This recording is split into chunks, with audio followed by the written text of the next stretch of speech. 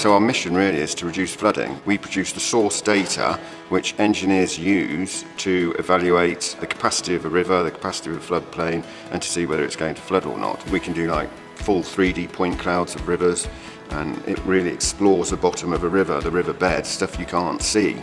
From that information, engineers or geomorphologists can assess the habitat as it is then, and they can look at ways of improving the habitat.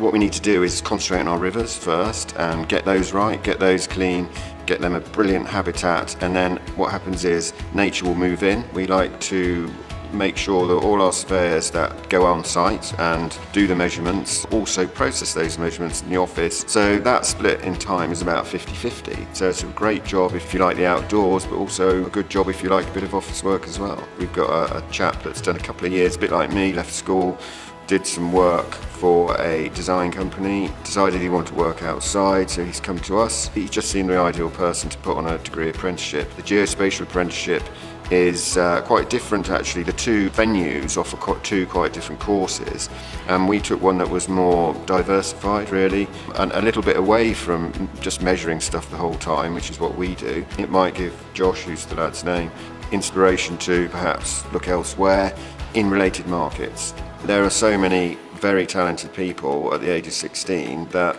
perhaps get missed. The options to move on to the next level don't really suit them. If you're 14, 15, even 16 years old, I think to show an interest in water-based stuff doesn't necessarily have to be work. It could be sport, like canoeing, surfing, stuff like that. That's going to show on your CV that you're water hardy, if you like, and probably trained in some way. We're looking for the person, not the qualifications really.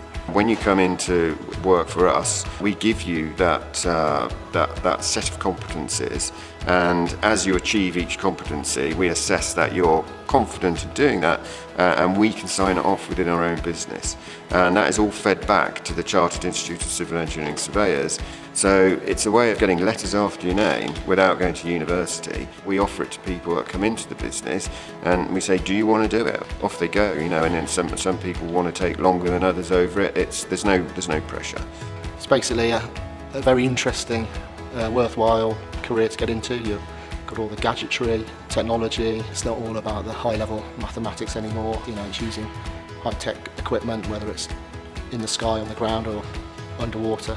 So it's really exciting, challenging, problem solving. There's plenty there for young people to get interested about. If anybody out there likes gaming, is into gaming, it's heading down sort of the augmented reality, virtual reality routes. You've got a building like this and you want to put in a new air conditioning system. You can have the system designed, and then you've got a headset on and you can see where it would look in reality. So I'm a brand ambassador for Get Kids Into Survey, and it's basically to raise awareness of the industry throughout the world.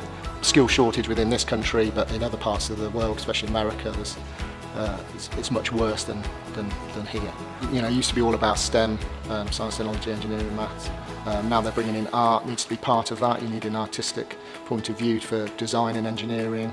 I suppose as we evolve and we gather more operational staff, the surveyors and their trainees, we need the support staff around us. We may well need to take on a marketing assistant in the future that's got relevant experience, and somebody that's been perhaps in that role for 12 months to 18 months.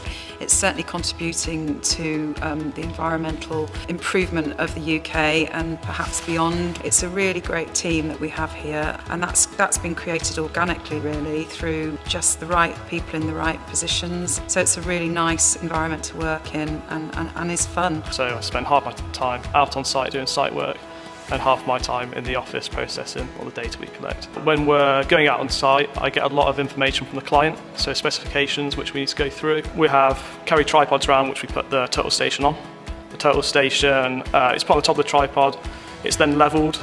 The surveyor then goes off with the GPS, and the GPS is used to position that total station, so the total station knows distance and angles, but it doesn't know whereabouts in the UK it is. I have to go off and take some points on the GPS, and using trigonometry, you take the two GPS points, the total station knows where those two GPS points is in the UK or wherever it is, and then when you start surveying with the prism and the pole, we'll know exactly what the height, eastings and northings are of every point that you've taken, and that can define the profile of the river. I found Storm Geomatics through Twitter, did an interview, got the job, and I started as a trainee surveyor. When it's summertime, you go to site and your work is basically just a pristine river, put your waders on and measure this lovely area. So that's what I really enjoy about the job.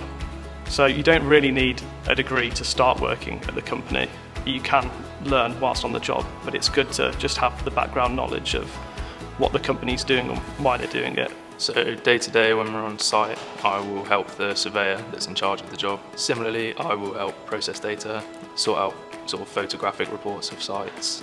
So I did environmental earth sciences as my degree, so mostly physical geography, but it was very much kind of related material, which has helped me to understand how this job works and why we do what we do.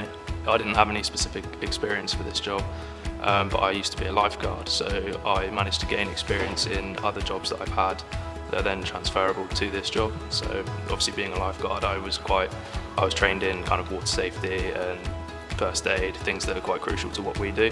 So getting those skills from other places made it easier for me to transfer into this job role.